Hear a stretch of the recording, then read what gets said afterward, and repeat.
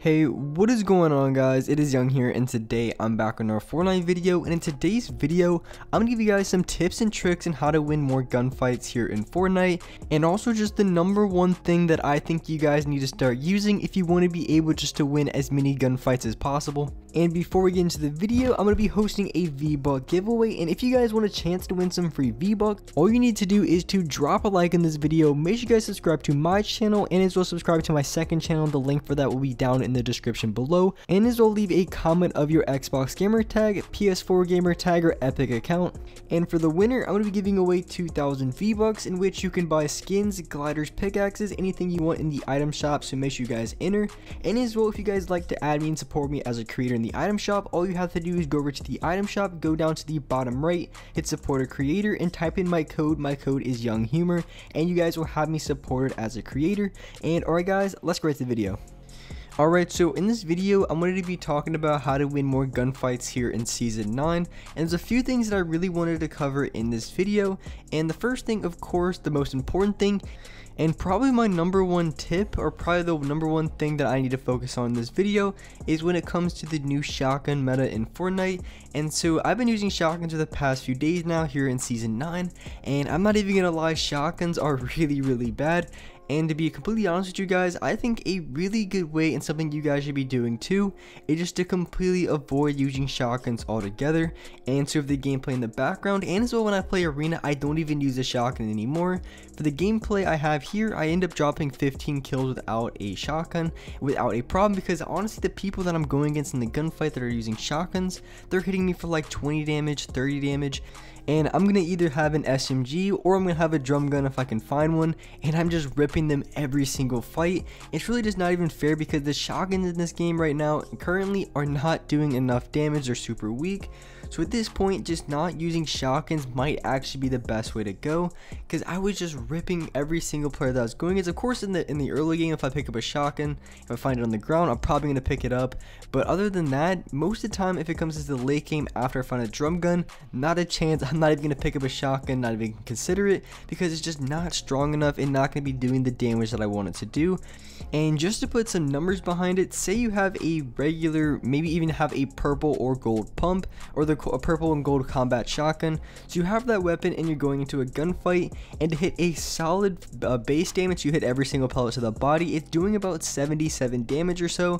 So it's doing about 70 damage, and hitting that max damage, full damage body shot can be difficult from time to time, but that's just theoretically say that you do hit for a full damage body shot for 70 damage. That's going to be the equivalent of shooting 3 shots of a drum gun, because 3 shots of a drum gun is going to be doing 27 each.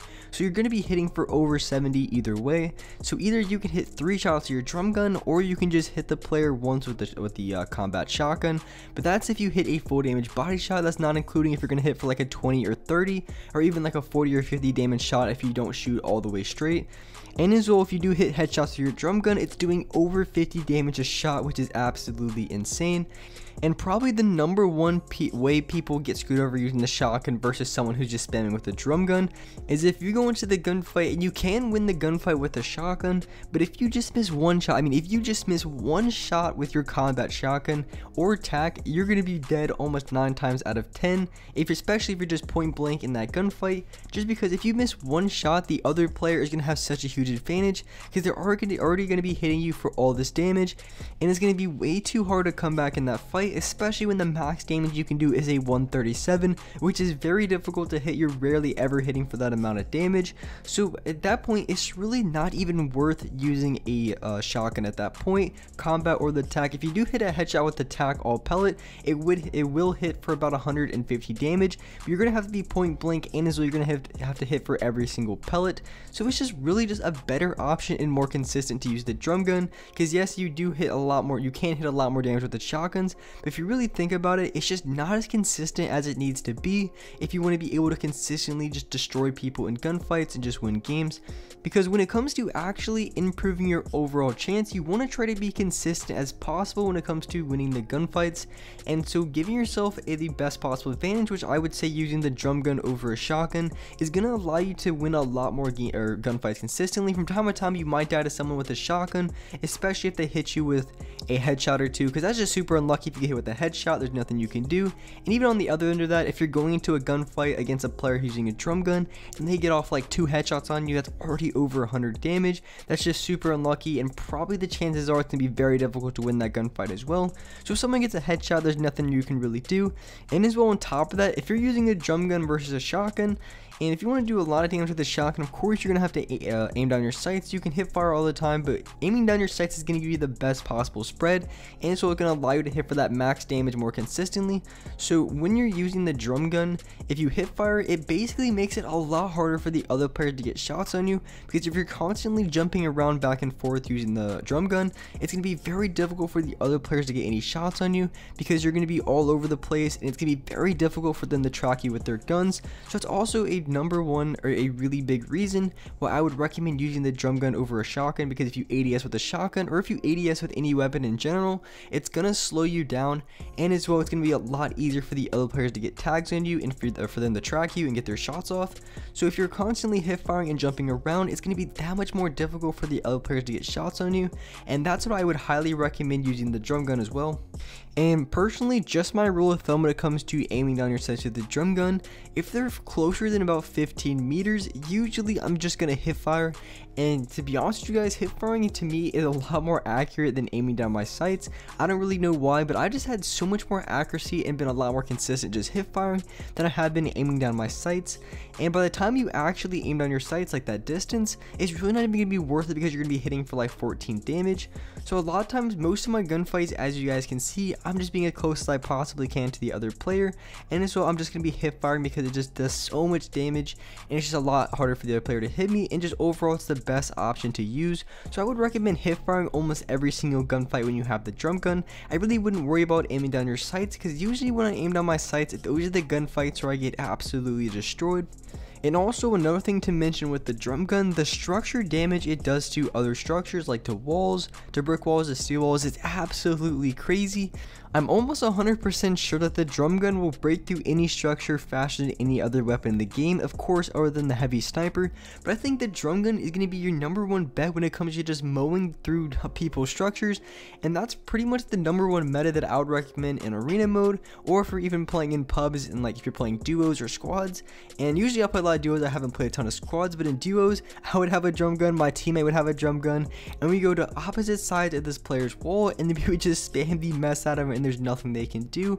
And even if they want to go for a trap kill, so they place down a trap or two, just because we're spraying so much and the structure damage is so high, we're just going to be ripping through the other player's structures, and there's going to be absolutely nothing they can do. And that has been one of the best ways to just destroy players in duos, just going for that pinch, that double pinch with the drum gun. And as you guys can see, I just absolutely ripped this player down below me with the drum gun.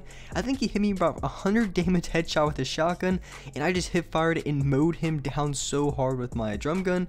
So that's just another way, or another good example of why even in a 2v1 situation like that, I'm still able to destroy without even taking that much damage.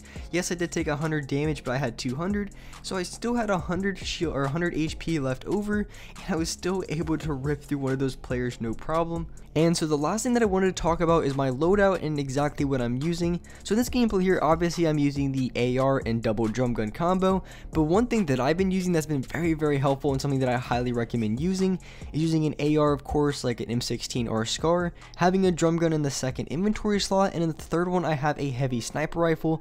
And this has been my go-to combo for arena, and it's been working out very well. I've been able to clutch out a lot of games, and it'll just be very effective overall using that strategy.